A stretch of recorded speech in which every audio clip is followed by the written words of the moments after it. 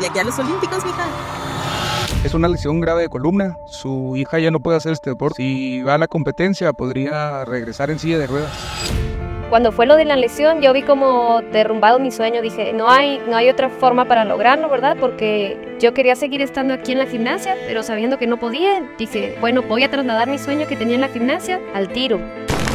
Me considero una mujer que lucha por sus sueños, por sus objetivos, y esta medalla es mucho más que oro. Es un testimonio de resiliencia. Es para Guatemala y para cada uno de los que sueñan, que sepan que nada es imposible. Gold medalist and Olympic champion, Adriana Ruano.